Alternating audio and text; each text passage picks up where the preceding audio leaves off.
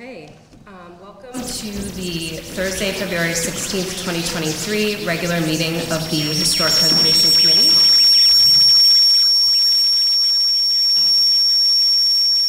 Madam Clerk, can we please have a roll call?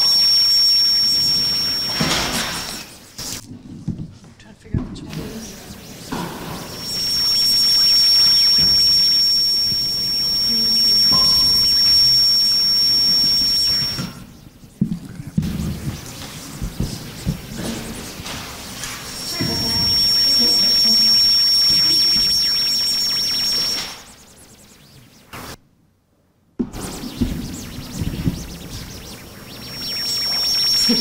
You. I don't know.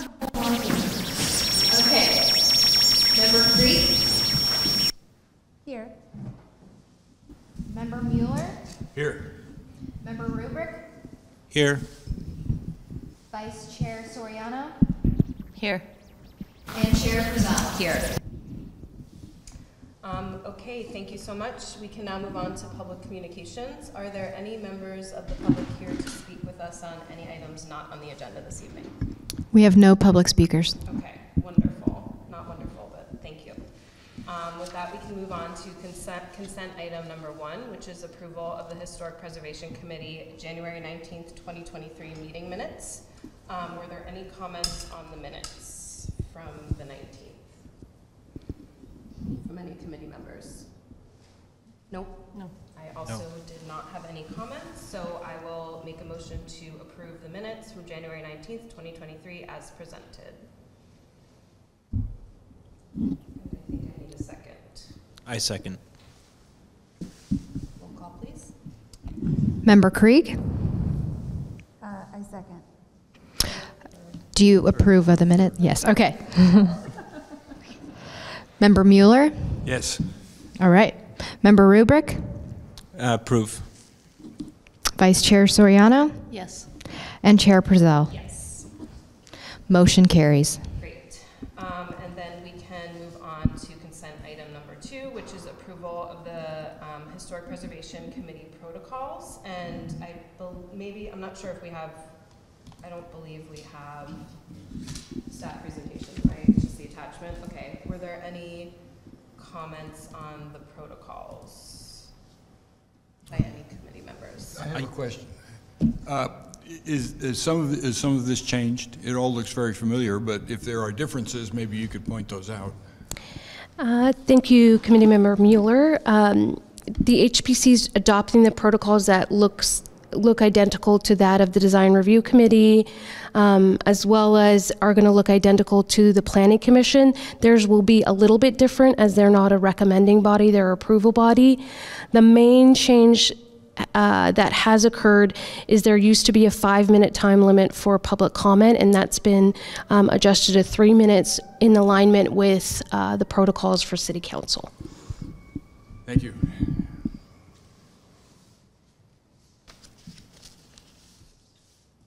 Okay, if there are no other comments on the, I lost my agenda here. On the protocols, I will make a motion to approve as presented. And I'll second. Okay. Member Krieg? Approve. Member Mueller? Approve. Member Rubric? Approve. Vice Chair Soriano? Yes. And Chair Prezell? Yes. Motion carries. Okay, great. And I believe at this point we have an informational item, item number 5, which we're going to move up to number 3, and that is the Community Development Department 2022 recap and 2023 work plan.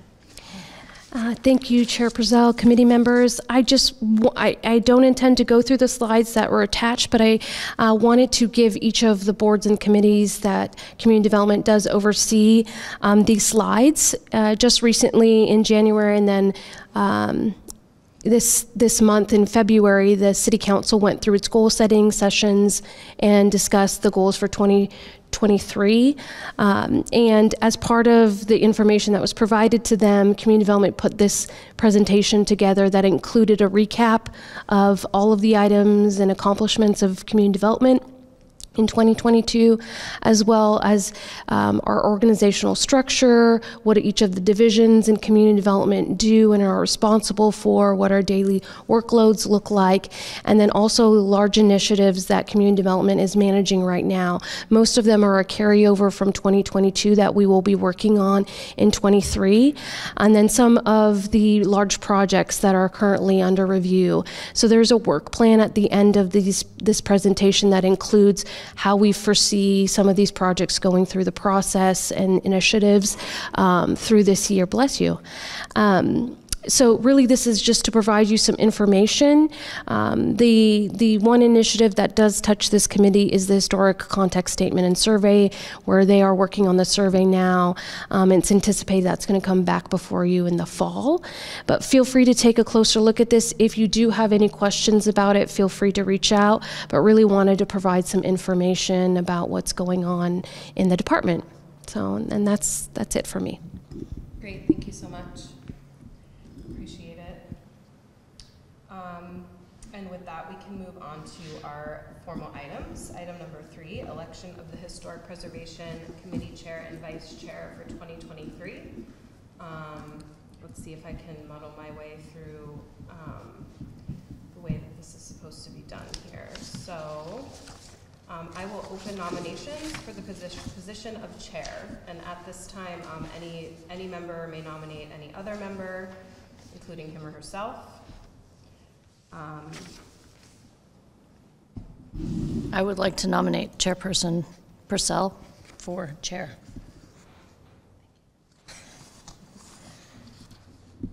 Did we have any other nominations for the chair position? Can I second that? I don't think I need it. Do I need it? But Okay. Sure. I don't think it hurts. Any others? Okay, so I'm not exactly sure. So now I call a vote, or should we do vice chair at this point? We'll take each at a time. So the next step would be, Chair, that you would entertain a motion to close the nominations for chair. So I will entertain a motion to close the nominations for chair. Seconded.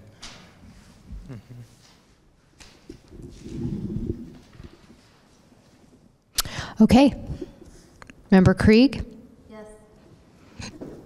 Member Mueller? Yes. Member Rubrick? Yes.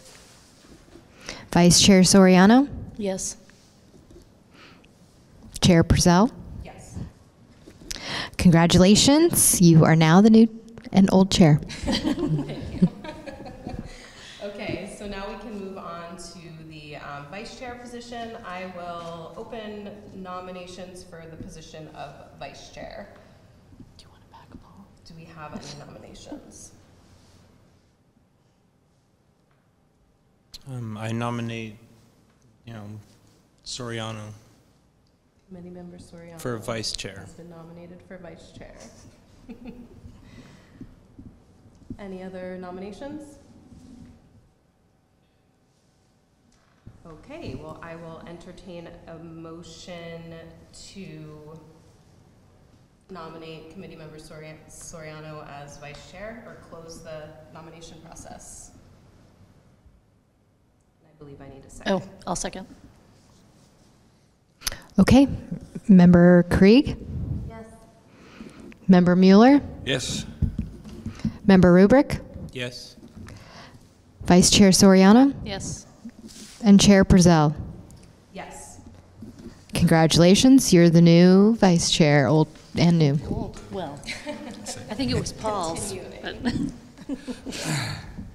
Okay, thank you so much for that. And with that, we can move on to formal item number 4, project number 220018, Pierpont Inn Historic Design Review, located at 55 Sandhone Road. And I do believe we have a staff report. Yes. Thank you. Chair Purcell, members of the HPC. My name is Jared Rosengren, Senior Planner. This evening, staff is requesting the HPC to recommend the Community Development Director approve some proposed renovations to the Pierpont Inn, which is local historic landmark number 80, located at 550 Sandhone Road. Next slide, please. Thank you. The inn is located within the southeastern corner of downtown, just north of Highway 101 and just east of San Juan Road. Next slide, please.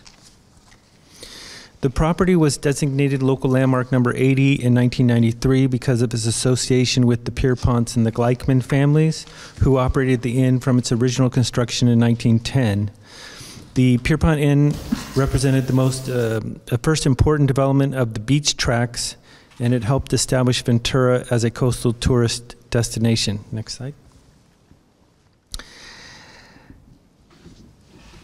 The project includes a renovation of 8 existing buildings. The concept for this project was brought to the HPC in January of 2021, where you provided feedback on the applicant's design study. Overall, the HPC was happy with the proposed renovation concept. Feedback included ensuring that the historic character of the buildings will be clearly identified and distinguished from one another, and carefully selected building materials that remain true to the era that the building represents. And the applicant has been hard at work further developing their concept, and they're excited to present to the HPC tonight. Next slide, please. While the Pierpont Inn, hold on one second. While the Pierpont Inn is a recognizable site for those driving along Highway 101 and is eventually visited by most residents of the city, I did want to quickly introduce each building that is a part of the renovation, and then I'll let the applicant walk us through their approach and the proposed changes. Next slide. So the main building was built in 1910. It was designed by the firm Hunt, Eager & Burns in the Craftsman style. It's still in its original location, but it's been altered several times with additions and materials. Even with the alterations, the building has enough integrity to meet eligibility standards to be listed on the national and California registries as their own landmark.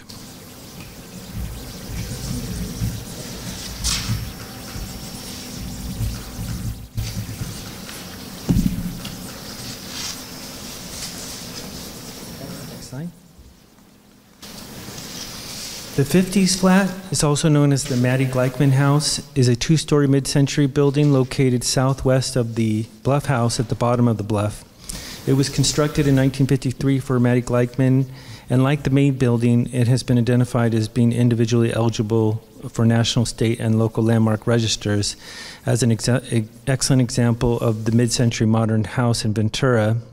It was built in 1953, as I said, and designed by architect Robert R. Jones. Next slide. The East Wing building was constructed in the 1950s in the mid-century style and was designed by Robert Jones. The building was identified as contributing to the historical significance of the property, but it is not seen as eligible as an individual landmark. Next slide. The West Wing and the Bluff House were constructed in 1966. They're also in the mid-century style, and they were designed by the architect Fred E. Hummel Jr. And like the East Wing building, they were identified as contributing to the historical significance of the property, but not eligible as individual landmarks. Next slide.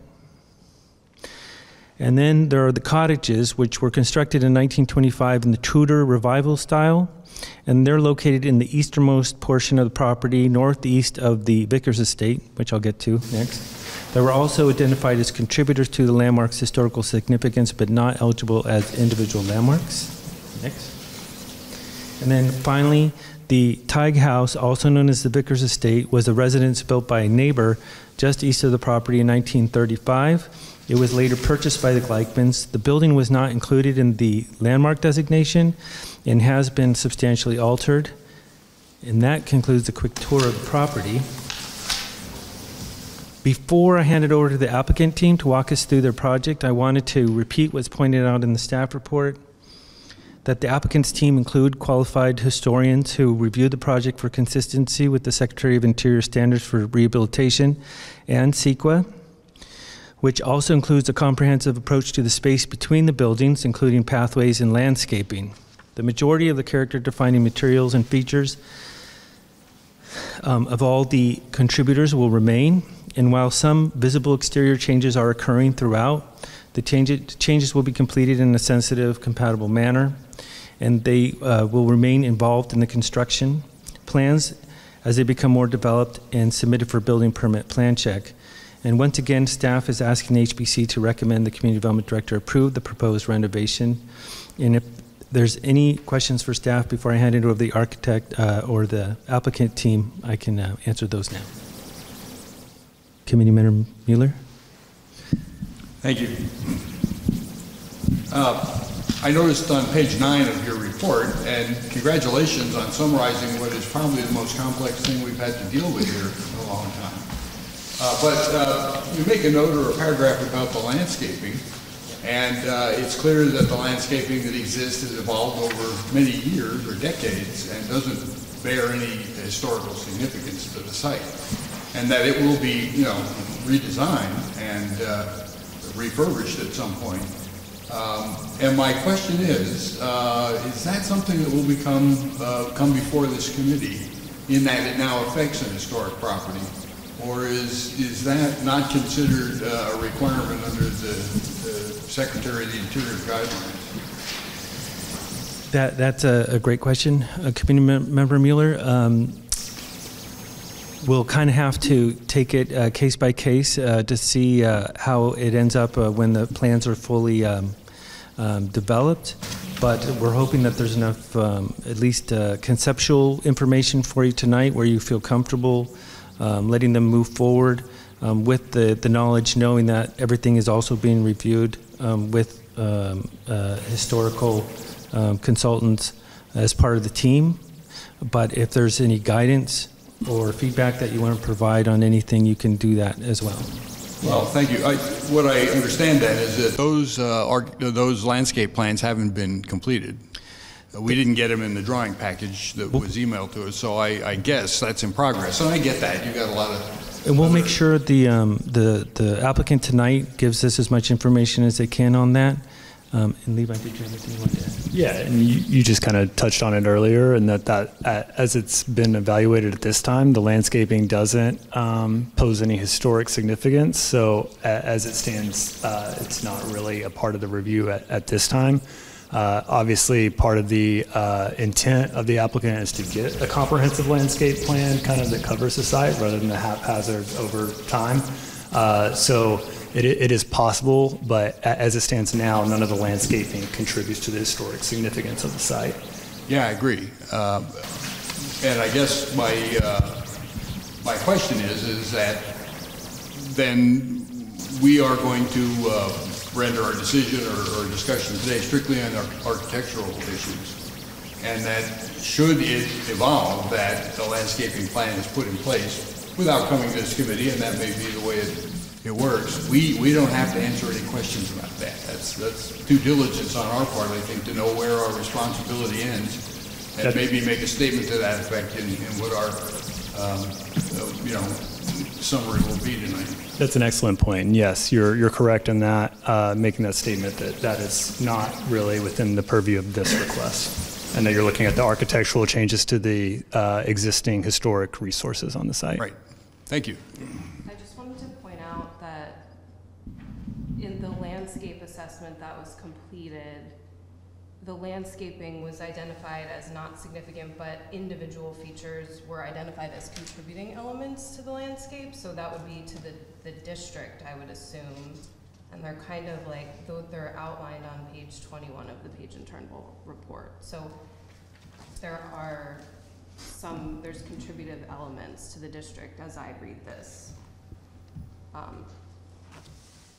And can I speak to that? Well, we'll make sure they cover it in their presentation. Okay. And we can, okay. What percentage complete were the plans that we were provided for review? I'm going to defer that to the applicant to be able to answer that, yeah. At this time, or should we? I would ask to wait. Okay. I have a question. You had said that the east wing was identified as contributing, but wasn't significant enough on was not individually eligible. Yes. When was that review done for that part of the property? When was that review? Well, we've had several in the past few years, but I believe that came out in the 2016 report. That was the HRG report. Correct. Okay.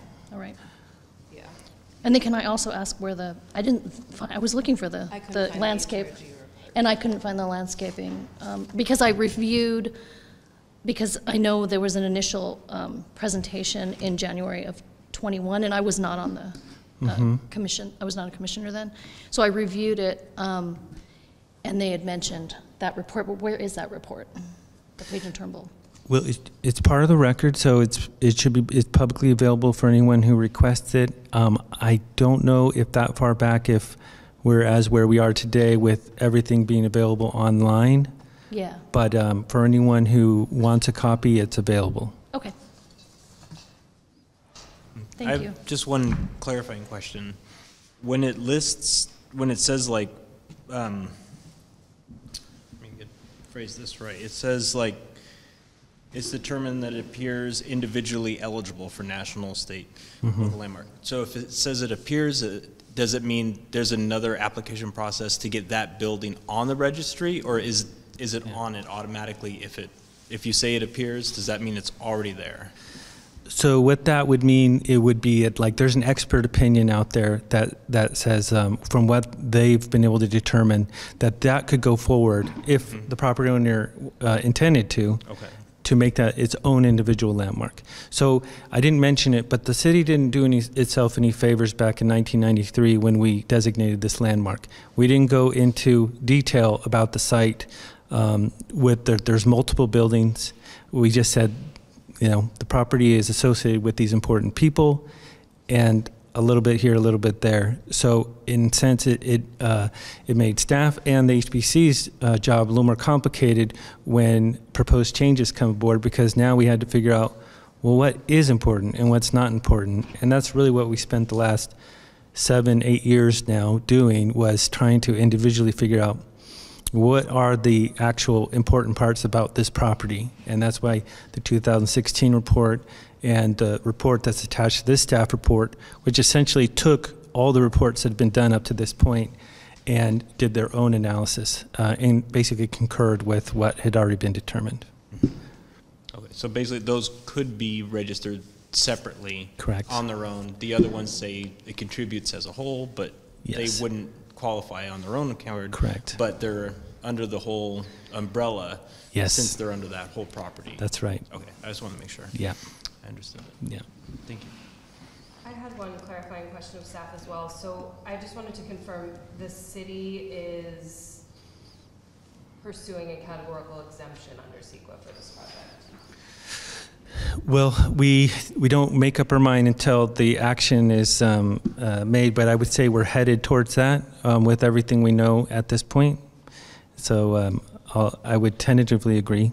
Okay, and if that were the case, for argument's sake, the design review by, continued design review or input of a qualified historical architect or other similar professional, technically, just there's no, it wouldn't be legally required at this time. I mean, it's maybe a project feature or it's built into the project description?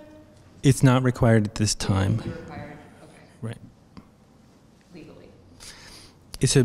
So as far as CEQA-wise, as where we would be, is it's been identified as a project, but we haven't gotten to the next step. Would be based on the action, because there's not only design review, there's be a coastal permit that would be required as well. So this is just one aspect of the project.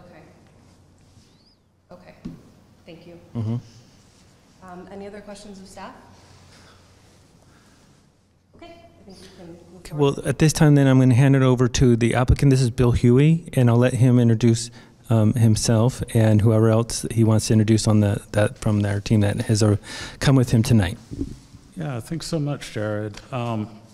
It's a pleasure being back before the committee, some familiar faces, Member Mueller, Chairwoman, and some new faces. I'm here representing Three Thrones Hospitality, the ownership of the property.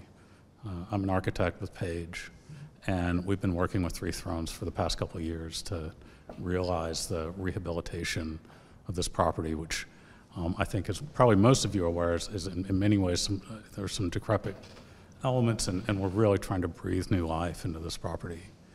You know, Jared did a great job kind of recapping the history. I'll step very quickly through some slides that we have so you can advance things. You can go forward, yeah. So 1910, the old main building is built in that craftsman style.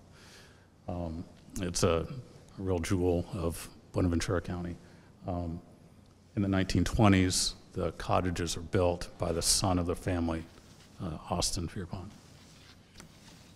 In the 50s, the east wing is built in two separate constructions. It's sort of a U-shape now. It was built originally as an L, and then another wing was added. In the 60s, the real, you know, I don't think it's unfair to say sort of tragedy of the site is that the highway was built right in front of the property and cut off its immediate beach access. In the 70s, the racket club was built. Now that is no longer part of the property, not part of the historic district. Just mention it for historic context. And in 1993, as Jared noted, the city designates the Pierpont property as a historic district with those individually registered items, the main building and the 50s flat. The other structures are individually contributing, but as you note, Member Rubric, several of them are individually eligible. They have not been named yet for any registry. You can advance things. So one of the challenges of the site, and you can advance again things, just real clearly kind of pointing out individually contributing versus contributing resource, or individual resource versus contributing resource. One of the challenges of the site is to knit it back together as in terms of continuity, pedestrian wayfinding, color palette, while keeping the individual architectural expression of each building. Each one represents, it seems like someone built a new building every 20 years or so. So there's a wide range of architectural styles and assembly types, actually. The building technology changes on the site from building to building. You can advance things. Again. You know, a real goal of the current ownership is to approach this property, as I said, to really breathe new life into it and to make it really sing again. And that, you know, they've retained Page and Turnbull as historic preservation experts. Those folks have come in and done an analysis of the property that, as staff notes, you know, came to a lot of the same conclusions, but they undertook their independent analysis, both of the existing property and our plans to rehabilitate. In advance. So just a few shots of the property as it exists now. These are images that are very close to what you saw in staff's presentation. But I think I'd just like to underscore that, you know, a lot of the effort here is to take buildings that are so important to the community and rehabilitate them for the next 100 years. And so really take buildings that are not being used to their full potential right now and really make them a prominent piece of the community again. Can advance. So the handout that I gave y'all is really a digest version of this slideshow that concentrates on materiality and characterization of the rehabilitated buildings.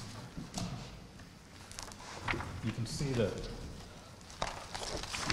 we're maintaining the existing construction for a building for the West Wing, and likewise for the Bluff building, very similar in construction. These wood slat expressions, original to the building, stucco infill, and really we're repairing, patching, and introducing a color palette that is only a slight change in what's there now, but it shares characteristics of the color palette across the property. Existing roof is composite shingle. We're patching and repairing the roof on the West Wing. It's in pretty good shape. The fascia needs repair and repainting at the eave of the roof. And then if you're a real Hawkeye, you'll notice that we're cleaning up some, their old downspout punctures through the side of the building. That's really a vestige from when these areas were exposed patio. Sometime since the building was built in the 70s, maybe those patios were infilled and recaptured, but the scuppers were never removed. So it's really detailed stuff like that that we're getting to in advance. Thanks. This rendered elevation is reading a bit dark, but you can again see the color palette that we're intending. There's a section right at grade along Sandhorn Road that's currently now a lattice work kind of fence that needs to be repaired, replaced. So we're suggesting just a new painted wood and in part steel lattice assembly there. And again, the same kind of just rehabbing and repairing, patching, new paint in advance. Thanks. So the main building. This is the hardest piece of the property, and you can all appreciate. This building over the years has had a lot of changes, some less sensitive than others. The original building you can see in blue here, and it was added onto in various increments through the years. Now, some of those changes took place during the period of significance, 1910 to 1966. So there are some areas of the building that, like the Anacapa room, the extension of the sunroom here on the west side, that are important to the architectural character of the building as judged by Page and Turnbull. There are others, though, off here to the side, that's currently functioning as a laundry facility and is really falling apart. It's just a tack on to the side of the building. We're proposing that it be removed and that we rehabilitate that facade that's hidden right now, but the old facade is back there hidden in the old laundry room. When we go upstairs, the proposal is to build out new guest rooms. So the second floor of the old main building hasn't been used as a guest room facility since the 1970s, I think. So it's really reclaiming the second floor as guest rooms.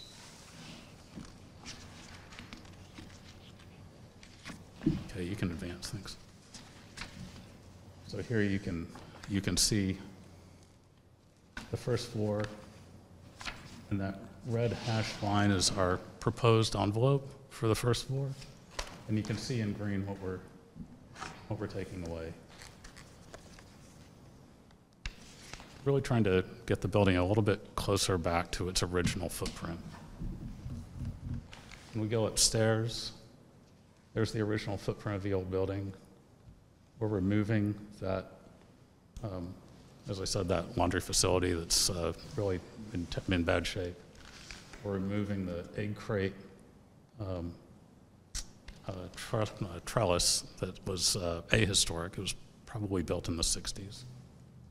And we're removing a section of kitchen that was built out in the 60s and a connecting stair to the east wing. These are not pieces of the building that you want touching the main building. The stair itself is structurally deficient and kind of falling apart in our site assessment. And it's ahistoric, and it's not contributing to the performance of the property. We're also proposing to remove a small room that was tacked on to the east side of the building. Okay, you can advance, thanks.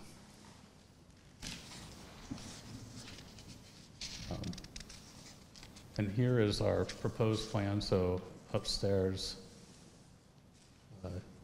it's the original footprint of the building. We're keeping an existing mechanical well for a mechanical equipment yard that's upstairs. It's going to be concealed by a screen wall. It really is a reconfiguration of an existing condition. I'll point it out in the elevation.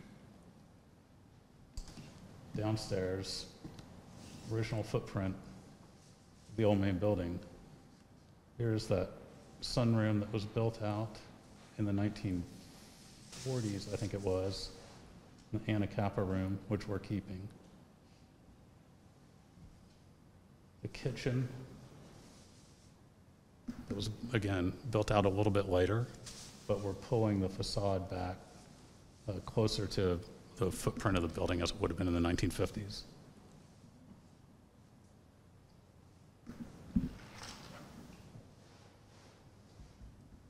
And you can see on the second floor view the trellis that we'll propose rebuilding in the style of the original, post and beam with second and tertiary structure and vines.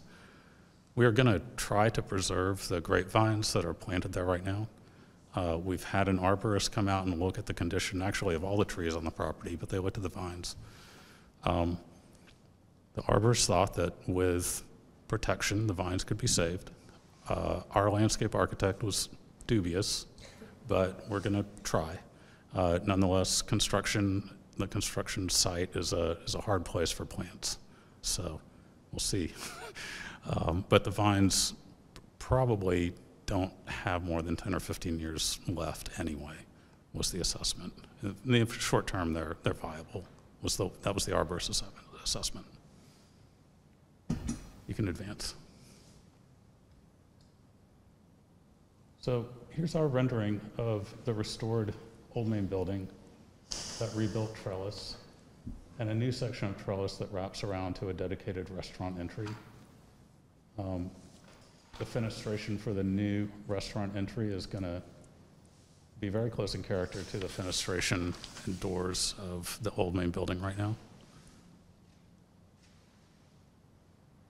That mechanical equipment yard I mentioned is landing right up in this zone. We're going to rebuild a screen wall in the same style that exists right now. Windows are a challenge. On the southwest side of the building, they really are not savable. They're, especially on the second floor. We need to replace them.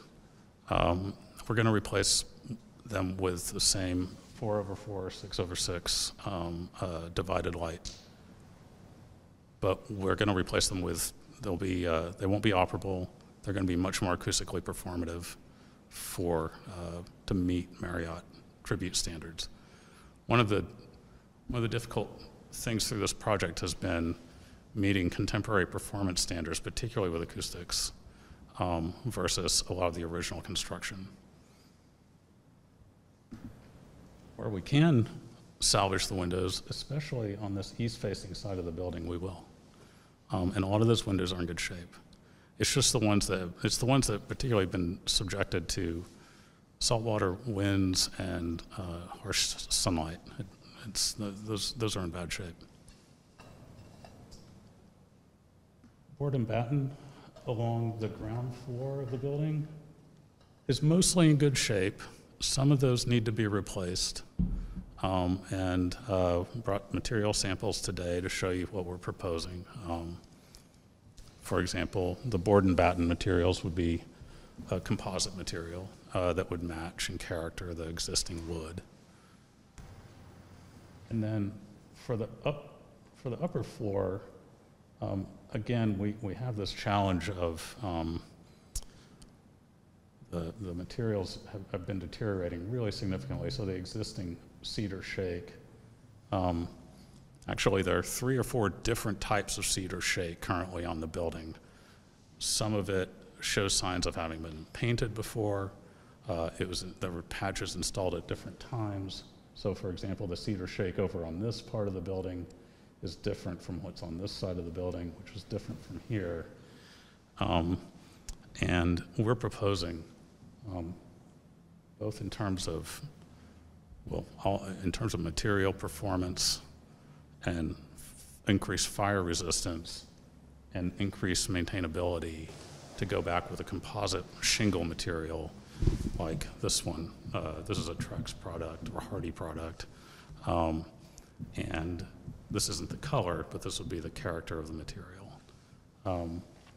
It's really, again, in service of making the building, giving the building many more decades of life. Existing brick would be repointed, and this sample here is just to give you a character of the color. There are a few places where we're going to have to rebuild some brick pony wall, but they're very limited. Mostly, it's just going to be repointed. And then the roof is a challenge. So the roof is currently asphalt shingle or composite shingle. We have to replace it in large part to get to the decking underneath because the whole building is going through a seismic upgrade. And so the roof, we need to re-engineer the roof to function as a single diaphragm. So we can't maintain any of the existing composite shingle, but we are proposing going back with new composite shingle for the entire roof. And then aluminum lattice, primarily deployed at this. There's a little building here, not a building, it's a little, it's a delivery spot for the kitchen. So there'll be a low wall planted, probably with cinder block behind it to block views into the kitchen delivery area. And it had been a note from the last time we met that you guys definitely didn't want to see any like CMU walls. So we're going to clad it with an aluminum lattice and plantings.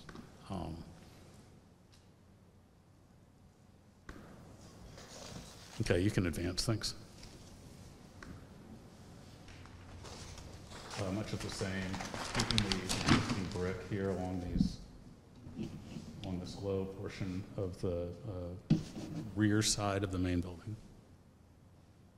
Repairing board and batten, replacing most of the windows along this side.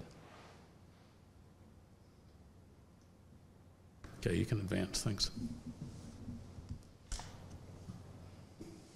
The east wing, again, we're making very nominal architectural changes. We're removing an existing faux brick that's along the bottom, the ground floor of the building, replacing it with stucco. It was originally stucco or plaster when the building was first designed and built. Patch and repair the existing roof, which is mostly in good condition. Windows and doors are going to remain as is.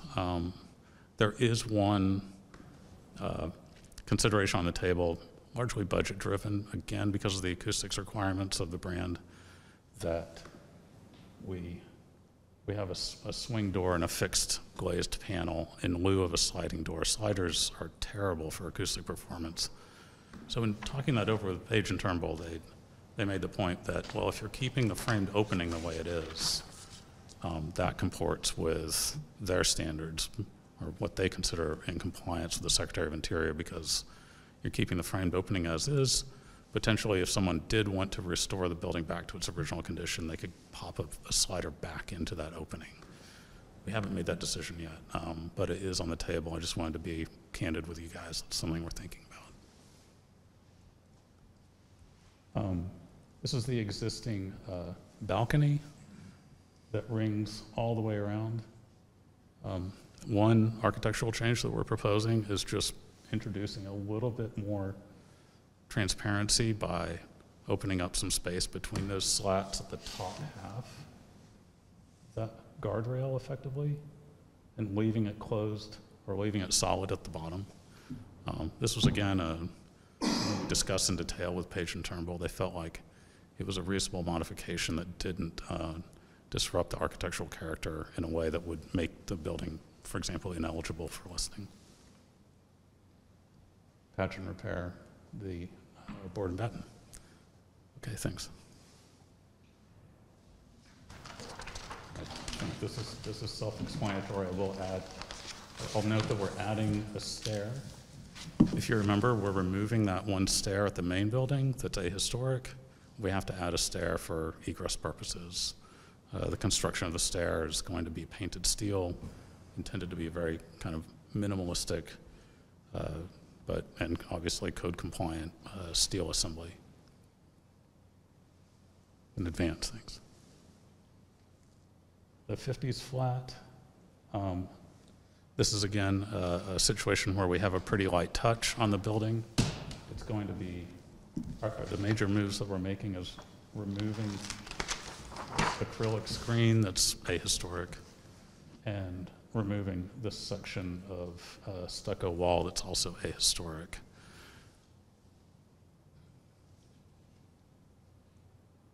Okay, you can advance. So we'll be rebuilding that kind of delicate wood lattice work that's part of the original construction of the building, and just rehabbing the existing wood siding. One of the challenges of this property, or this part of the property, is accessibility and the parking down there. We're having to do a pretty significant regrading job to create an accessible van space, an accessible route. So it's a challenge, but we've figured out a way to do it. Okay, you can advance, thanks. The cottages, again, another light touch. We're really just cleaning up the exterior, paint, repair the roof, rehab some of the windows, replace the doors.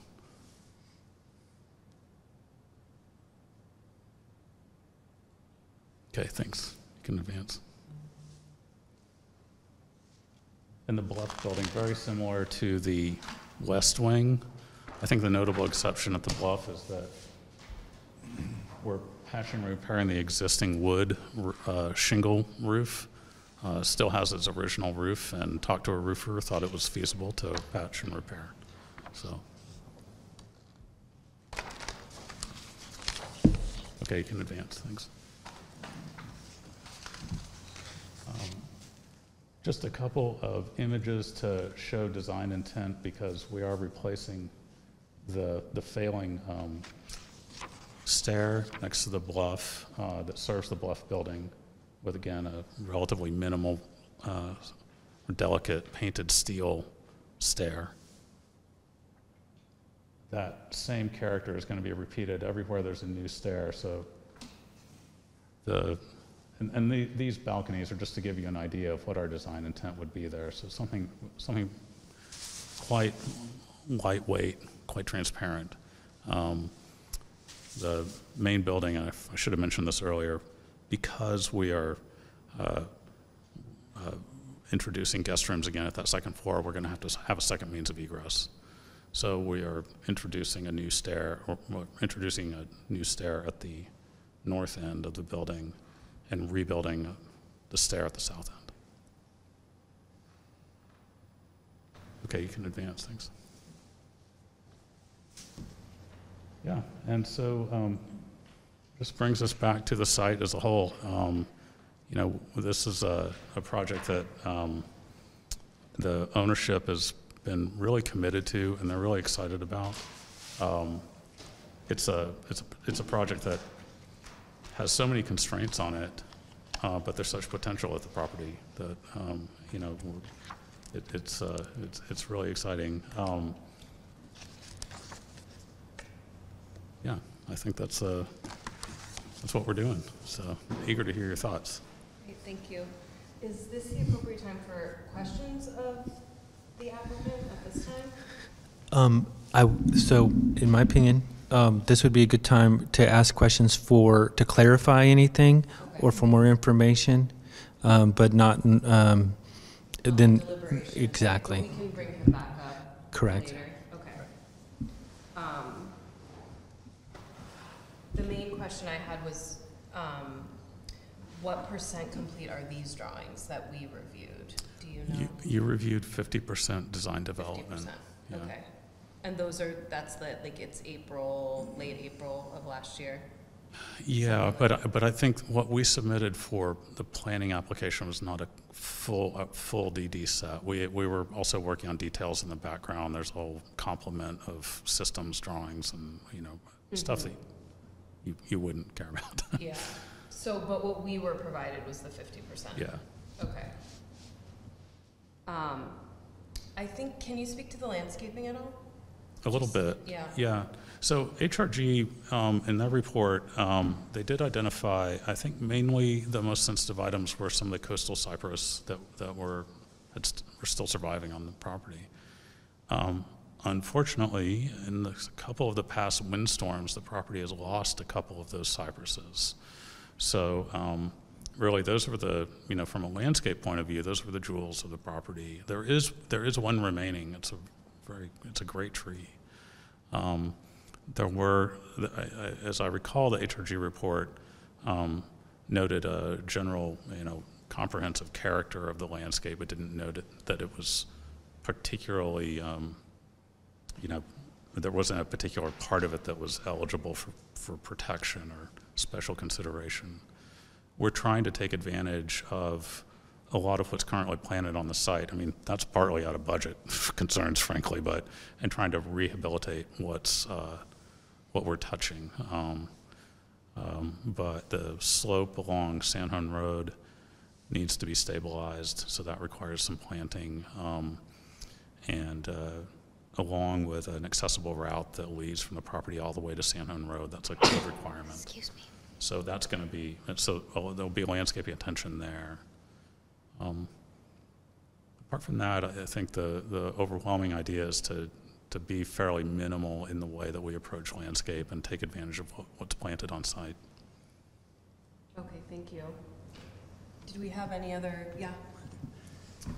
Well, thank you for the presentation, and I think the site has been waiting 100 years for this, someone to apply a holistic view of it and respect its historical qualities and yet try and make it both compliant to current codes and obviously useful to the owners.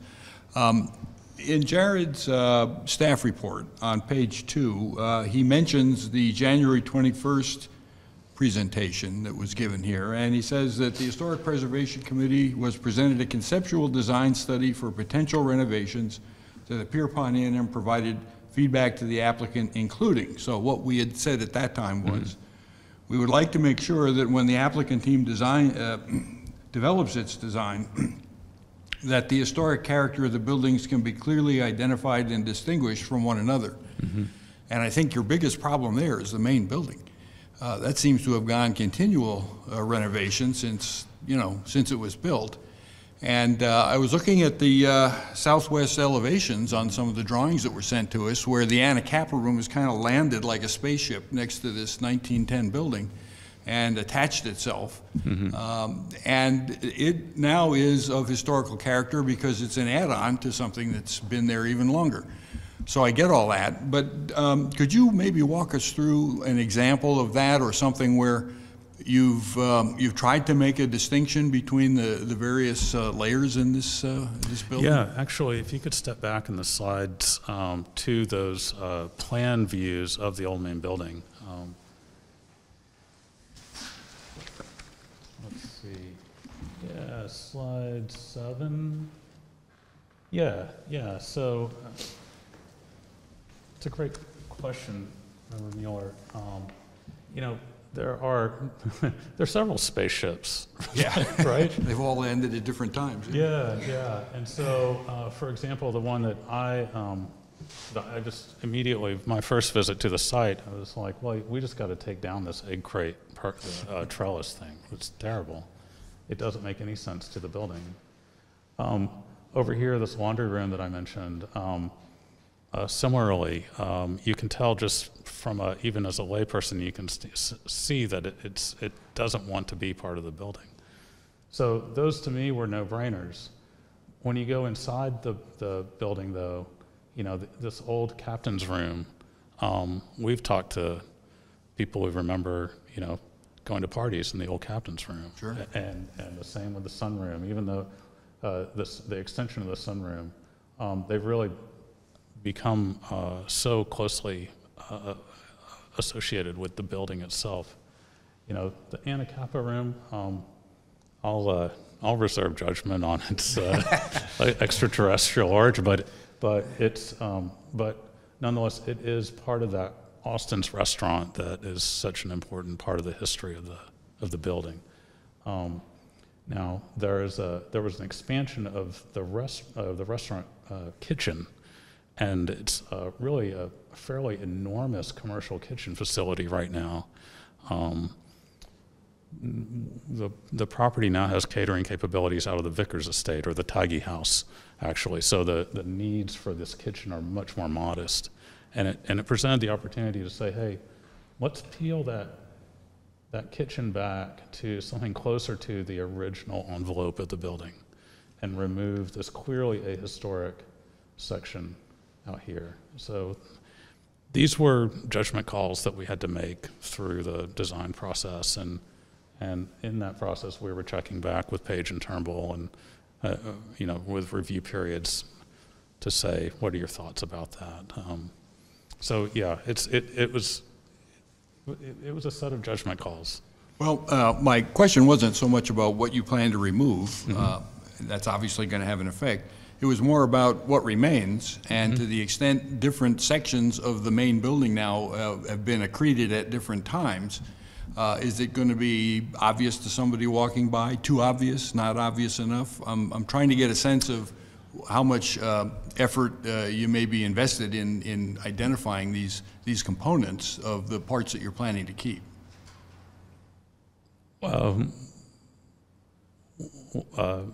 Makes sense. I'm sorry if I don't know. Well, okay. I mean, you could paint them all different colors or something. That would be just a little too much. But there are various architectural things that may be already there. I think you're going to replace the white batten, and that looks like that would offset the Anacapa room somewhat. And there are other small details that could be added that wouldn't be too significant to misrepresent it, but at the same time would identify it to the eye as a separate construction at a separate time in that building. We will take that under consideration. I'll say in general we have looked at let's see. So we're exposing this old edge of the old envelope edge of the building here, and it's not. You can actually go into the kitchen and see the old original board and batten. So in some ways, we're exposing it, rehabilitating it. We're putting in new fenestration doors. But more in the intent of preservation or renovation, and not architectural distinction, I guess. Right. Because it seems like you've been really diligent in having a light touch on the materials so that they correspond to what was original. And I'm asking to kind of go, at cross purposes to that, so that some of these things are identified as different parts of the overall, construction over the years. Yeah, I think that's a really good point. In service of not being a historicist or being kind of slavishly trying to recreate the past, and you're right, we can do that through design details. But yeah, we'll look at that facade with that comment in mind, because we could easily adjust the board and batten or reverse it to. Nothing difficult or expensive, just something to make the eye kind of make it a separate entity when you look at it. I think if it's going to be an historical building, then people visiting it should get a sense that it's got different history and different pieces of it, and it won't be covered up or hidden somehow. Okay, yeah, I appreciate that. We'll look at doing that. Okay, thanks. Thank you. Yeah, I appreciate. I was sort of obtuse in the first time you asked the question. I have a question about the Mainly, the main building. And then you have the existing wood shake shingles replaced with a composite. Yeah, What percentage of shingles do you think will have to be replaced? all of them. Well, I think the fireproofing is important. It will be there'll be more fire resistant, not fireproof, but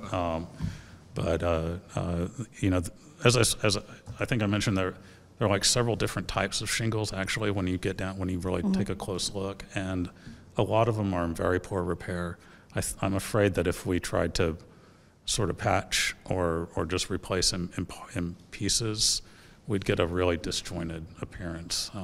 Wouldn't serve it. And the cottages still have their old shake shingle roofs? Those are composite shingle. Those are I believe. composite? Yeah. Okay. Yeah.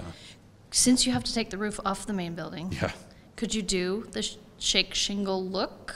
Because it was probably originally a shake shingle roof. I'm sure I mean, that it was. Yeah, so could it be replaced rather than being replaced with the composite, our traditional It composite? could. Is there that sort of shake shingle look? I don't know those- if that's, Those products are available. A kind of faux shake shingle I think they cost roof. more, probably. They always cost They more. always cost more. We can investigate that. I'll I know you guys don't like hearing people complain about budget, but it is a Well- consideration. But yes, it's Yeah, something and we can yeah, investigate. we understand that. Yeah, there's a lot, there's a lot here, and I'm really glad somebody wants to take care of this property. Well, they're sitting right over there. Yes, yeah, it's a huge undertaking. I think, Any other specific I think that's it for, questions for that? and then, actually, I do have another question about same with the board and batten. It's obviously there's some on the non-exposed, probably the non-ocean side is probably in better shape than the ones that are on the ocean side. But do you know what percentage has to be replaced with the board and batten? We've given the contractor an allowance of 25 to 30%. Okay, Mostly it's at the ground level, or it's close to the ground where it's moisture damage. It's not so much that salt and sun damage. And that's a wood that's much more easy you can get much closer in appearance with a composite product. I have one question I believe it's the east wing, I want to say, the U-shaped building, Yeah. where the stone is being removed Yeah. from the ground story. So you're going back with a stucco finish on that. Is that a smooth stucco or? Fairly smooth. I mean, it won't be like Mexican style. Right, It'll that's what my it'll have question- Yeah. it'll have a fairly smooth, pebbly, or very, not pebbly, but sort of sandpapery finish. I think you had one, yeah? Yeah, I have a question about the shingle siding, because here in the picture you've got, it's like the shape shingle style, and then you've brought this one that's really straight across, and I'm just curious. yeah, does it have kind of a live edge? Yes, to they're with these products. There's an option to do that kind of staggered edge. The sample that we got and we're able to bring today has that straight cut. I just feel like But- it's what makes that hotel, Yeah, what it is. yeah. Oh, I appreciate that, and we'll look at that that option. I mean, it's always a finish option for these products. So yeah, thank you. Any other? Sorry, could you speak to the new windows a little Don't be bit? sorry, yeah. Sorry. I want to talk about the Yeah, the windows. windows, yeah, the what they're made of and all that.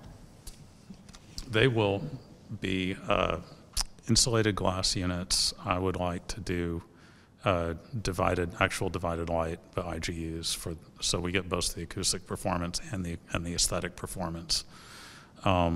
We looked at rehabilitating as many of the windows as we can and adding what's called a jockey sash on the inside, which is just an acoustical treatment. But for some of those windows, they just can't be saved. So, yeah, having as much of a wood-like appearance on the outside They'll probably be vinyl, but those products have really come a long way, and I'm confident. We don't have a spec yet. I guess I'm dancing around. We don't have a product selected yet, but we do know of several manufacturers that make windows that will conform to our expectations there. They won't be operable. Again, just the acoustic performance is make that pretty cost prohibitive. But they'll, in appearance, be very close to what's there right now. Okay. I'm sure you'll be back. Any other questions right now of the applicant? No. Not at the moment. Okay. Thank you so much. Yeah, This was really absolutely. helpful. I was wishing I had this all week, honestly. Trying to unpack the plans, Yeah. and then this Yeah. is great. Yeah, this is great. Okay, good. Thank you. And I believe with that, we can move on to public comment. Do we have any members of the public who would like to address us on this item?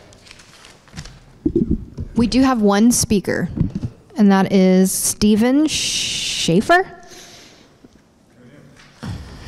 Schaefer, come on down. You prefer the podium, don't you? The mic up there. Oops. Okay, wherever you. Sorry about that.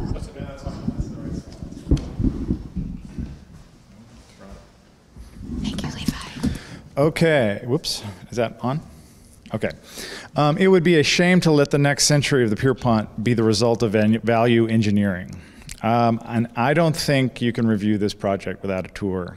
The Pierpont is one of the most significant buildings in Ventura, and as such, a significant Ventura landmark. The HPC is the board tasked with protecting and preserving our significant landmarks. It is your purview to set a high bar for preservation. The public expects you to preserve the Pierpont, especially in light of the damage done to the Pierpont by unpermitted interior demolition and unpermitted exterior alterations over the years. The proposed plan needs to rise to a higher level of preservation and material integrity, as befits a resource of this level of significance. The project should be reviewed on site with an HPC tour of the district, especially because the upper offices are still unaltered, and it's very hard to tell from this. The level of detail is so critical, and probably another HPC review while rehab is underway to avoid mission creep. On page 40 of the Page and Turnbull Resource Assessment from April 2022, Page and Turnbull recommended that the project team continue to work with a qualified historic architect and preservation professionals through at least permitting for Secretary of the Interior standard compliance. This is not a project that should be operating under least recommended processes. The current plan is not categorically exempt under CEQA. It should be a mitigated negative declaration. The plan should come back to HPC again for further review, because many of these things, like the windows, are not like for like. Strict compliance with the standard should be a mitigation. There will be many improvements in this plan, and the seismic should also comply with the Secretary of the Interior standards and should also be part of the mitigations. Improvements to the historic fabric should be credited as mitigations. And maybe even something like replanting cypress that have been, that are no longer there. Please consider maintaining the involvement of preservation professionals like historic architects and the avoidance of alterations or materials that do not maintain the highest level of preservation, and a rejection of changes based on cost-saving measures. And this should lean heavily on the historic building code to maintain as much original fabric and on the main building as possible. Oddly, the new restaurant entry and change of use is probably the most Secretary of the Interior standard compatible. But I'm really worried about some of the unaltered parts finally becoming altered rather than restored. I'm not sure the building will be National Register eligible after these proposed changes. No original fabric will be left. No shingles, no wavy glass, no wooden windows. Again, the public expects you to force the applicant to do the preservation project right and not cheap. If you approve this tonight, you're approving vinyl windows. Thank you. Thank you. We have no additional public speakers. Excellent. Thank you so much. And with that, I believe we can close the public comment period and begin deliberation.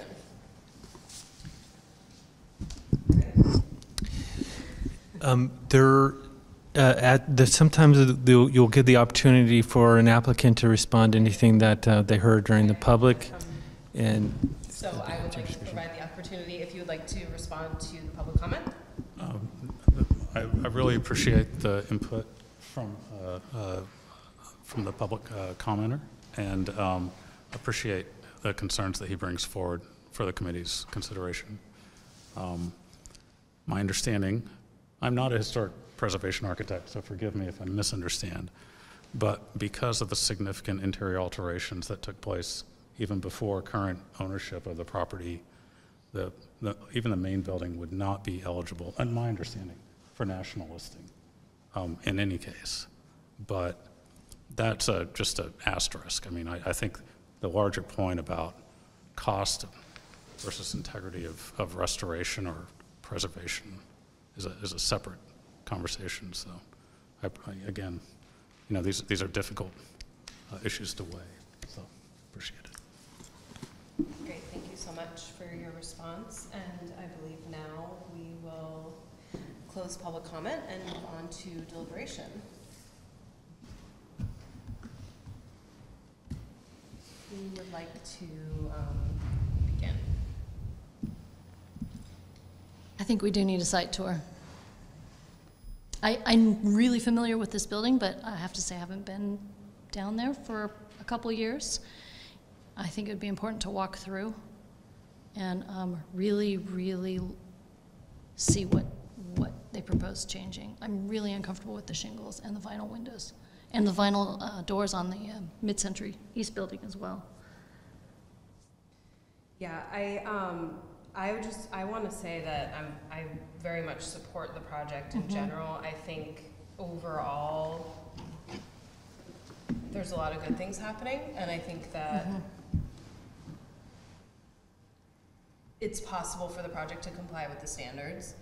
I think that it is clear in the Page and Turnbull report that continued input of a historical architect or architectural historian is they're basing their finding of compliance with the standards on the fact that that would continue to happen. So without that, I feel very uncomfortable approving the project without that being, it's weird because it wouldn't be a mitigation measure if, you know, a categorical exemption is being pursued. So I don't know how that could be required. Maybe we could condition it, but I think that's something we need to discuss. Because I think it's possible for the project to comply, but I also think we're looking at 50% design drawings right now, and so also those are conceptual. It's still conceptual, like, and that's what Page and Turnbull's findings are based on, not a final, not final plans. So those are some of my concerns. I mean, and then, you know, obviously I do have concerns about the materials and some of the nitty-gritty design, but for me, it's really more about the larger picture of how we ensure that the project remains in compliance. Like, I'm not going to say I don't believe the project can comply. I think it can comply and it's on its way, but there's no way right now to ensure that it will comply unless we condition it somehow at this point. And I think there's no way to say that this project does not have potentially significant impacts under CEQA. That would just be my opinion about that. There's definitely potentially significant impacts. So, yeah, open to any other thoughts. I would love to do a site review. I am not familiar with the property. I'm very familiar with the area. I live right by there. I'd never been deep into the property though, and my concern would be with removing of so much of the structure, ensuring that, I know you say some of the historic facade is still there, but what do we know what that historic facade looked like? Do we have pictures of it? Are you recreating that exactly? I mean, I would want to know more about that aspect of how it's going to be recreated after removing all the stuff that was added over the years. But Chair, maybe I could help things go along a little bit. I mean, this obviously super complicated, one of the most complicated kind of projects that you're going to come across, because we're talking about multiple buildings where any one of these could come by itself and, you know, have a couple-hour conversation about. I think, and we've, you know, this already been looked at for the past 8 years. You know, one approach would have been for everything to come in and then have it peer reviewed by a historic consultant and come in with those type of things. So like where they have an historic consultant on their team is, you know, it's not required. So for that component, there, you know, it should be a certain amount of comfort level there where we could end up going, you could, for a project like this, you could have continuous public hearings on every decision, because there's going to be hundreds of decisions made about the project. So having, you know, a member of the team that's going to continue to be a part of the team, and I agree, I think staff would recommend that an historic consultant like Page and Turnbull be required to be a part of the team, not just through construction plan permitting, but also, you know, to ensure that the work on site is being done consistent with the plans as well. And I agree that Historic Preservation Committee should be able to have a site visit, but I would try to avoid getting into a position where we're on some sort of kind of cycle of coming back for every decision that gets made. Yeah.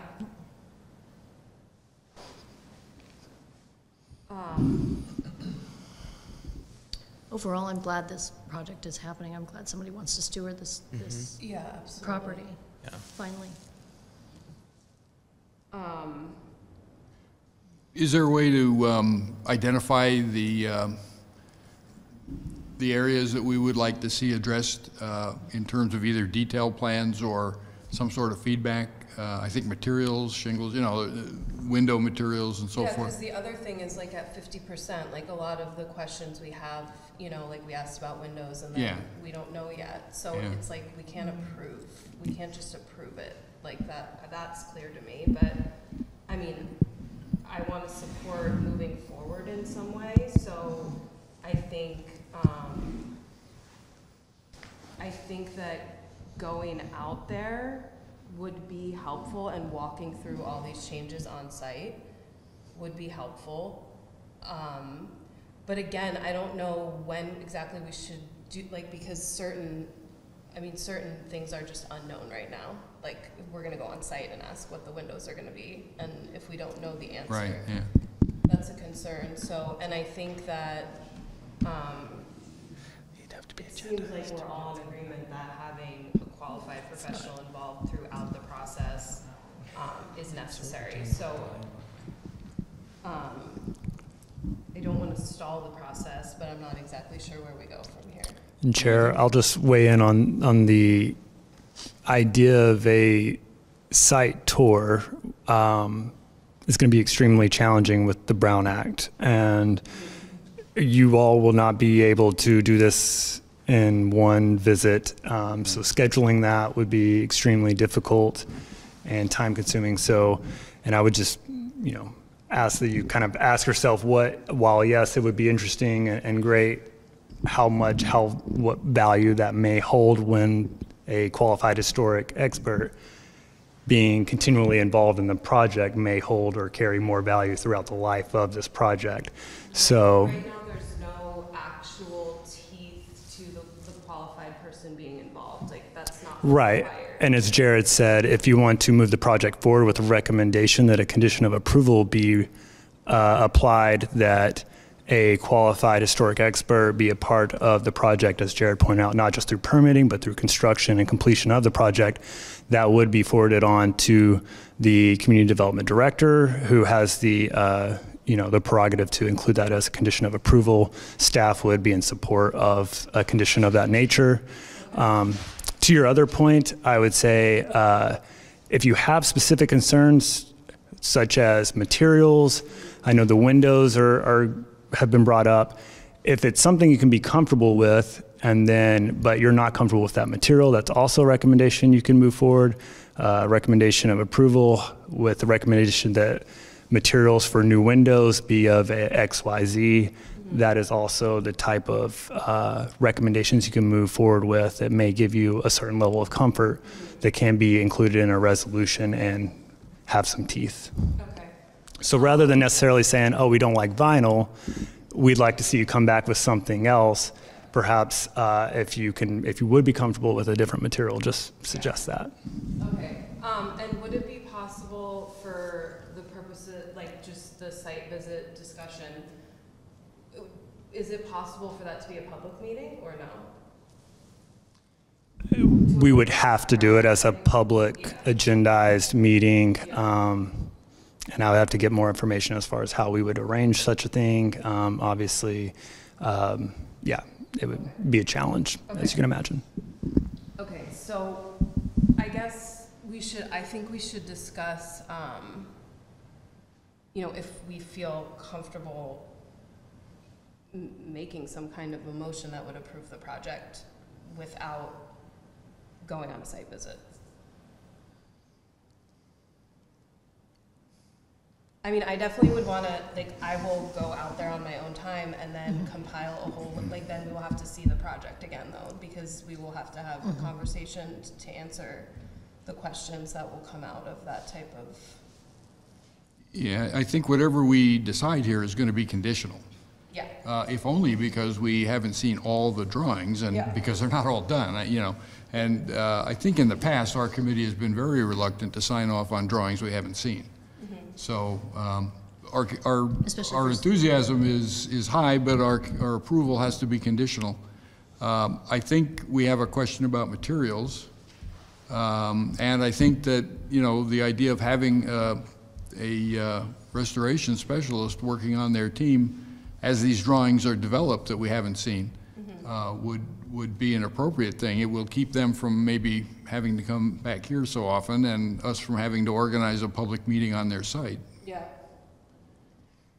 So I would be in favor of a conditional approval on those bases. And, materials, window styles. Some input on the materials. I think we want a list of that and try and be specific, but that plus a recommendation that somebody reviews this as part of their team will expedite their efforts, I think, rather than have to hold everything up while it gets on our agenda somehow. I'm also wondering if we condition the involvement of a qualified professional, if we could also, it's not only that person's reviewing it, but it's that the project is remaining in compliance, and I guess we're made aware of that. It's not just that somebody's looking at it. So I think that would be important.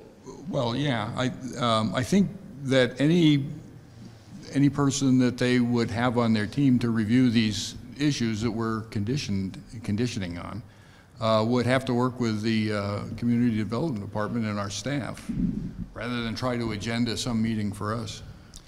And I would just mention, along that vein, if you wanted to make a condition that, there are benchmarks throughout this entire process. There can be, while you can approve a historic design review conditionally tonight, you could do that with the condition that not only a qualified historic professional be involved throughout the life of the project, but at 80%, 75%, staff brings it back for, a periodic review and so on. So that's also an idea that's within your realm.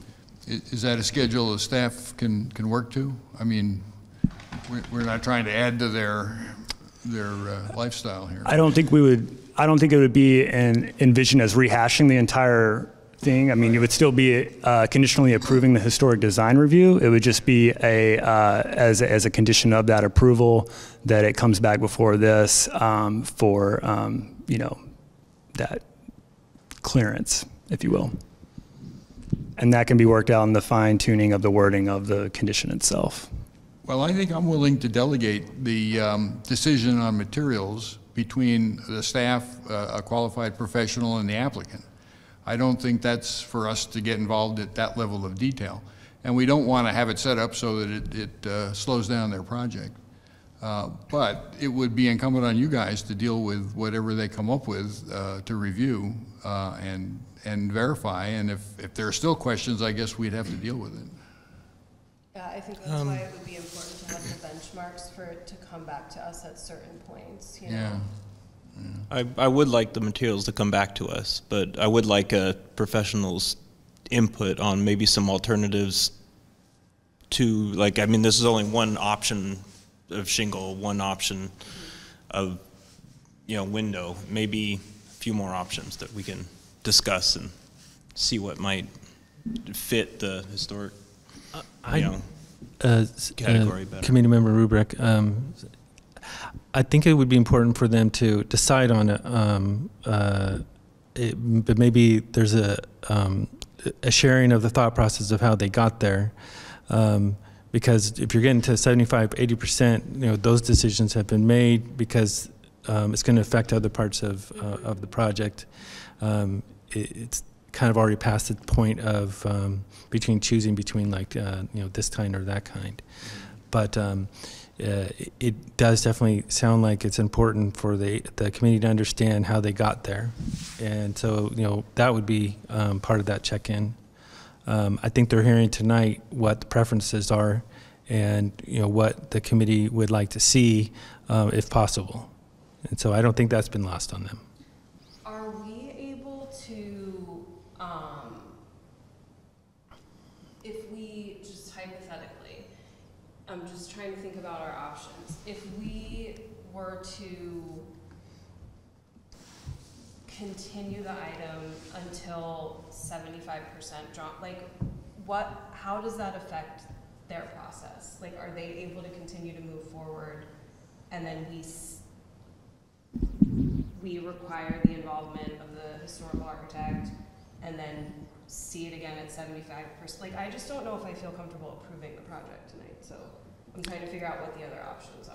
Sure, and unfortunately, the community development director, who would be the final decision on this type of review, will not be able to render that decision until a recommendation has been given by the Historic Preservation Committee. So if it's continued, it will not be able to move forward to the next hearing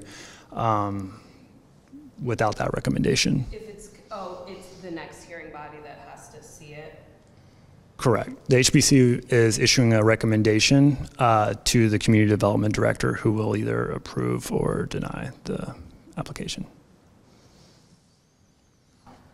So nothing can happen if we don't approve, in terms of In terms of the process and the project being entitled, correct.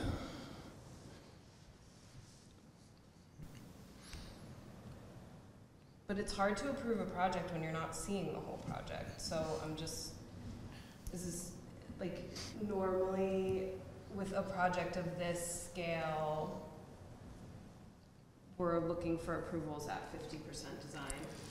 Sure, and I can definitely appreciate the challenge that you're all in.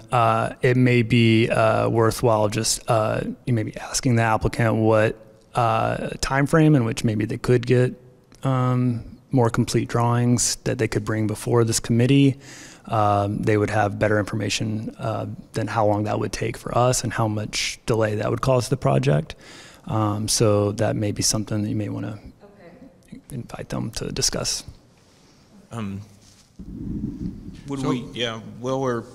If we're requesting information like that, is it possible to get more information about the number of windows that would be completely replaced, as opposed, I know the goal is to repair if possible, but are we looking at 1% repair, 90% repair? How many are we talking that are going to be straight up, replaced? Or is that number not known? I would reopen it. Okay, we're not public comment again, so we can communicate directly. Okay. In answer to an earlier question, we can submit far more complete drawings tomorrow we've been working on this project in the meantime. It's not like we put our pencils down Right, last because these are April. like a year old, these. Right. Well, April. okay, But these are the drawings that were submitted with the planning application. okay. So in terms of continuity, we didn't want to muddy waters by, I mean, we've been issuing drawing sets since then. So yeah, we can provide much more detailed drawings that show, for example, in more detail the staircase steelwork, stuff like that. The windows, yes, we've identified the ones that need to be replaced. As I described in general terms, largely on the southwest exposure of that main building. There are windows on the north and east side of the building that are in pretty good shape, and we can repoint and we can reuse those windows. So those are identified in the drawings. The new drawings. The most recent ones. Okay. I'm sorry, the ones that you don't have. I mean, I understand. No, no, thank you. The process is like clunky, so yeah, but I think we need to have like some more answers to some of these questions, I think, to approve. I mean. I agree. Unfortunately, sorry.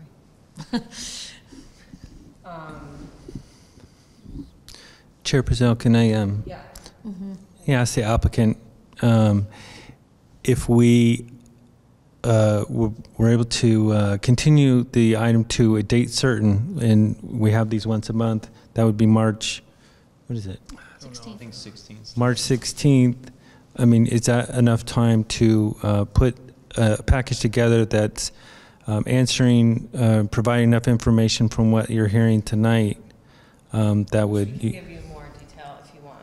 You know, we can say, like, these are the things we want to know for sure. So, yes, in answer to your question, Jared, yes, a month is enough time to do whatever we need to do. So there'll be a month that we're at the hearing. It really only gives you probably a week and a half, 2 weeks to put it together so that we can package it up for the public hearing. But the most important thing for ownership and for the applicant would be being responsive to what you guys need to see. So, yeah, I think. So it would be important for us to like just bullet out exactly, you know, any details that we feel we need to see or answers to any specific questions. Well, I mean, we've mentioned windows, but that's a pretty big subject, and main building. Yeah, like we'll need to know which windows are being replaced. And also you mentioned the new windows would be non-operable. For acoustic, are the original ones operable? So they are operable now, and they would be switched out with non-operable. Is that those windows that need to be replaced would be replaced with non-operable windows. Yeah. okay? The windows that are remaining and are in acoustically sensitive locations, like the facades facing the highway, would be fitted with a jockey sash on the inside. So On the inside, though, yeah. So what I would recommend if we want to go with this approach is that we look through building by building and identify the things that we want to see on the next set of plans so that we can provide that. And then that way, when we see the next set of plans, we can work through and provide, you know, if we see windows, if we see the windows that are chosen and we don't like the windows, then we're going to have a discussion about direct feedback about what we think the windows should be, or, you know. So I think if we want to go with this approach, I think we should work through the actual buildings. Well, could it be done by category? I mean, we could say windows, and anything where there would be windows, you know, in plan to be replaced, we would get details on that. We could say doorways, and similar, or we could say roofing, or we could say cladding on the vertical surfaces. Would that be enough to get us the drawings we need, or are we going to go through, you know, page by page here and try and work it out, building by building? Are the only windows being replaced the ones on the main building?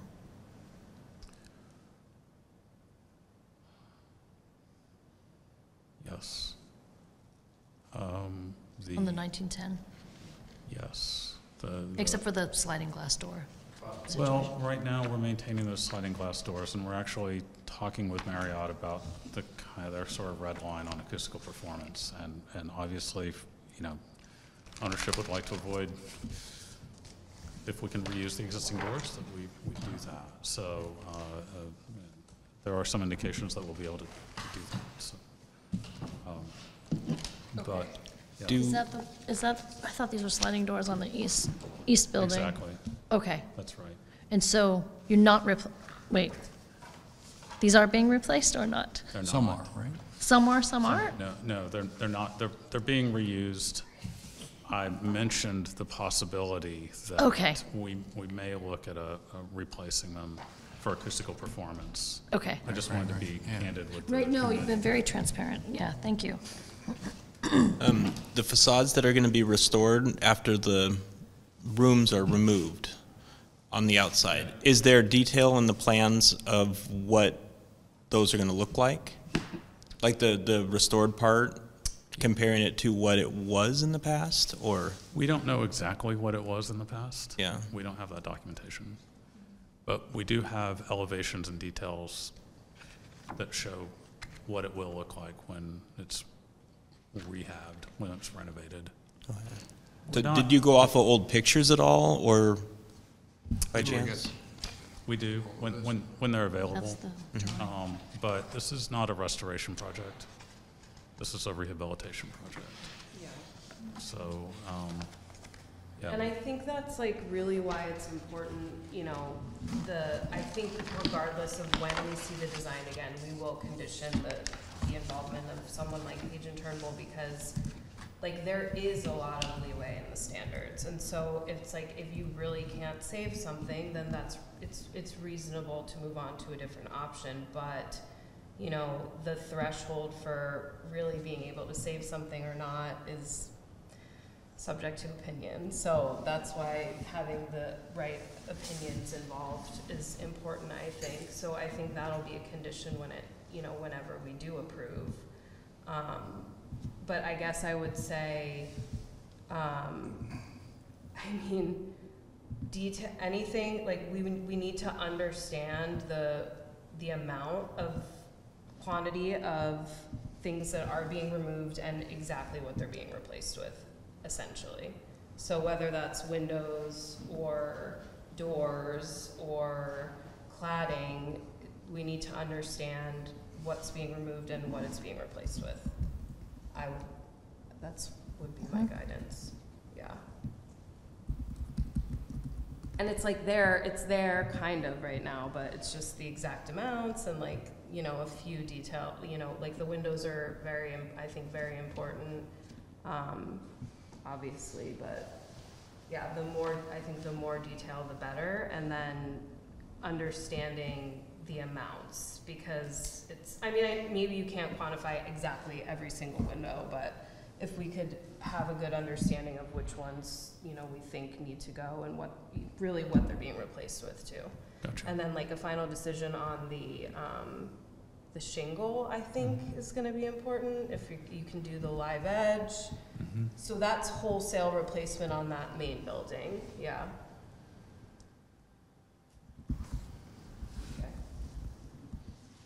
That's sad.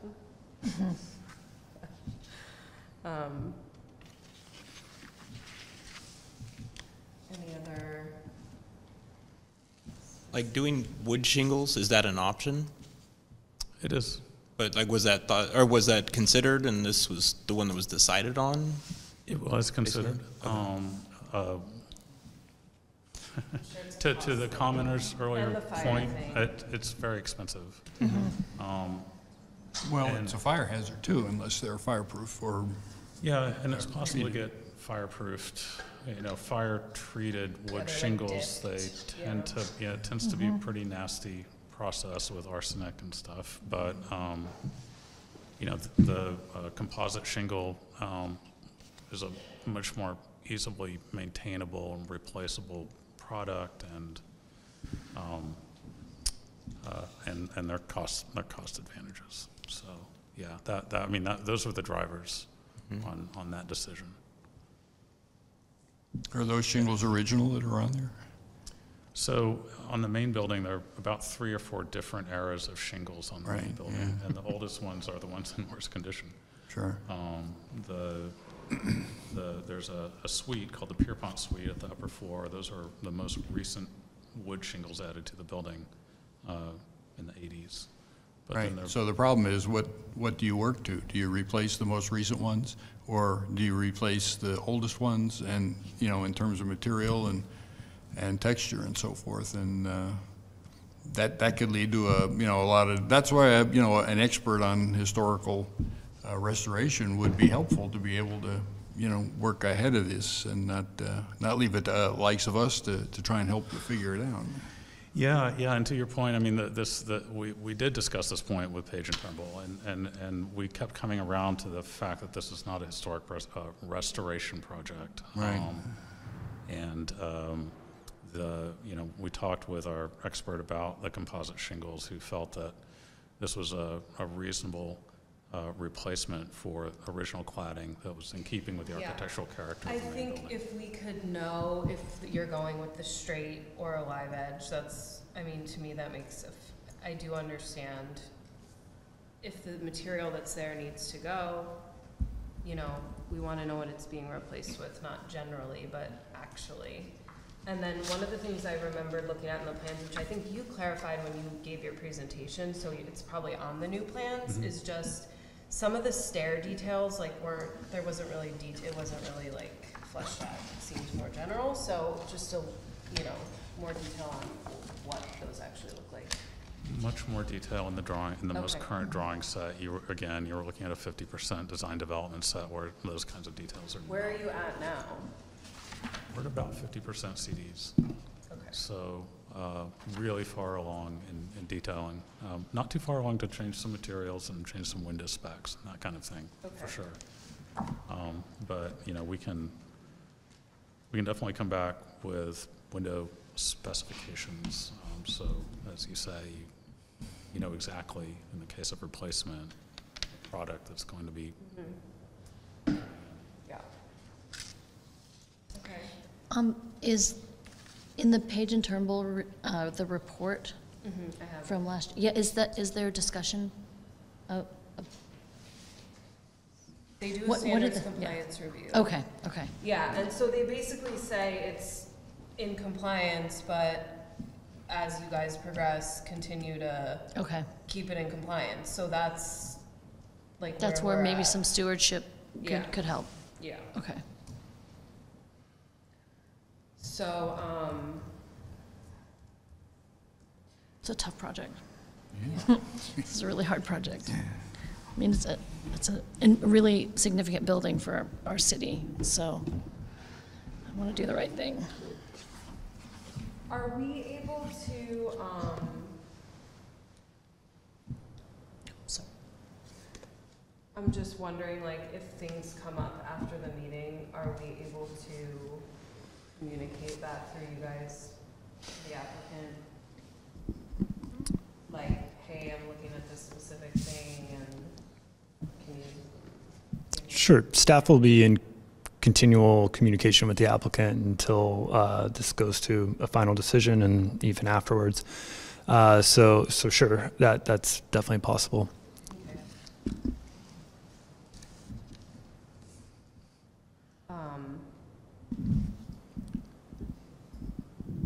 If I could just weigh in, it sounds like there's at least some level of consensus as far as what the items of concern are, which I think is a step in the right direction. And I think we've kind of read those off, and I've taken some notes, and I know Jared has as well. It sounds like windows, and then obviously cladding, changes where we're removing things, what's going to be going there. We want more detail on that. Materials in general, want a level of certainty as far as what's being proposed there. Shingles also, and then the stair details. It sounds like a lot of those things, and don't let me misspeak, are kind of already fleshed out with how far along you guys have already gotten. So it seems like what makes the most sense is possibly a continuance to a date certain, have them, they can submit the updated drawings to staff, we can evaluate those, and then package that up for to come back before this committee. I will say I think March may be a little bit aggressive just for staff. So I would recommend maybe the April meeting, just to ensure that everything, because I'd hate for something to happen and then us have to continue it once again and then do this unnecessarily again. Yeah, I don't think we're at the point where we can do a conditional approval that'll make any difference to where we are at this point. But something where we have more information by a date certain and can act on it, that would be the best we can do to help move this along. Is there any benefit to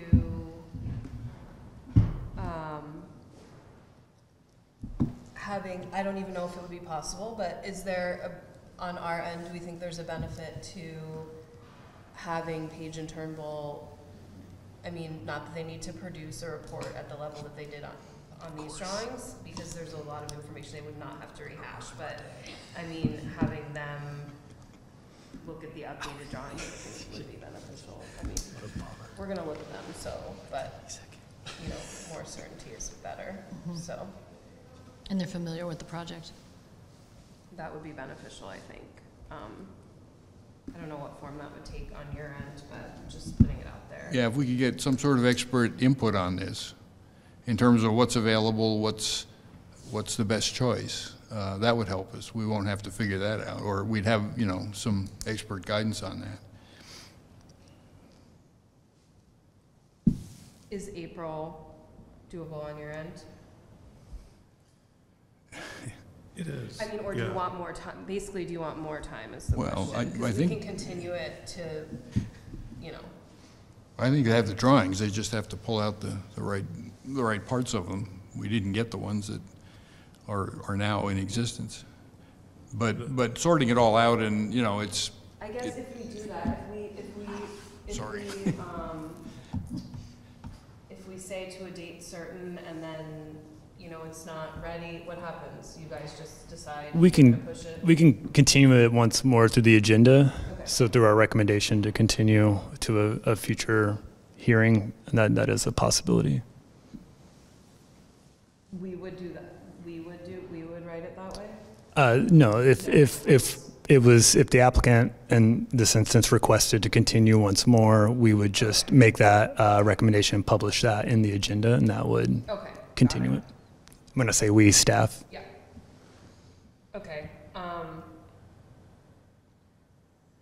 I think we're ready to make a decision on, but you can't do March, you would recommend April, okay. Yeah, just with the deadlines that we're under, we'll still have to review the new drawings, as the applicant stated. One of the reasons we don't have those is because obviously we have to review things before it gets made. Yeah. We make a recommendation to you all, so, yeah. So I think we're good to move forward, but I just wanted to say for my committee members, I think that, you know, I don't know if any of you remember, do you remember the dentist office where both of you Yeah. Yes. have you been by there recently? Yes.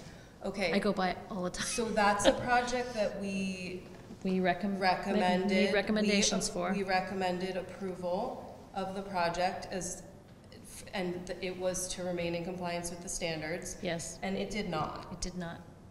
It did not. So that's my concern about this property. Same here. Yes. It's not really like the project or we need, the project's great, it's gonna be great, it can stay in compliance, but there needs to be a way to make sure that happens. So I think, with that, I would like to continue this item to a date certain. Do I need to say? April 20th. April 20th. 20th. Do we have to second? Yes. Oh, I second. Okay, and so it's just to continue it with the following recommendations that you've already lined out? Just a continuance to the April 20th meeting. Okay. Okay, so, Member Krieg. Member Mueller, Yes. Member Rubric, Yes. Vice Chair Soriano, Yes. and Chair Prezell. Yes. Motion carries, or projects continued. Thank you so much. And I believe that is our last, because Netta did number 5 earlier, so is there there any staff? other staff communication? None at this time. Okay, we are adjourned. Thank you. Thank you so much. Thank you. Thank you. If you